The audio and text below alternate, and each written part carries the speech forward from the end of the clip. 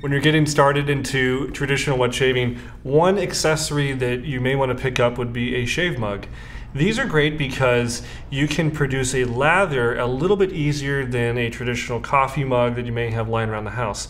Not only do they have kind of more of a barber's knob, kind of hold on to it a little easier instead of trying to get your 2 or 3 fingers clawed through it, but you also have a wider lip so that your brush won't clink around anywhere near as much as you're making your lather. The base of most of these mugs is too small to fit a traditional size puck of soap. So oftentimes you'll have to break up that puck and put just a little chunk down inside.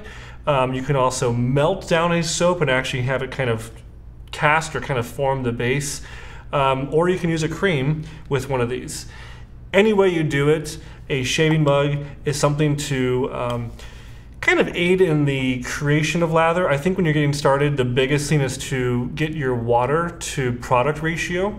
And a mug is great because you can kind of see as you're building how it's looking. You always want to go for a lather that is not too bubbly, not too watery, runny, or for that matter, too dry and too cakey. Somewhere right in the middle, but I'll always look for a peak in the soap. That is a kind of a hallmark of a good balance of water to cream. So as you're getting started again, a shaving mug is a great tool to help with making a lather.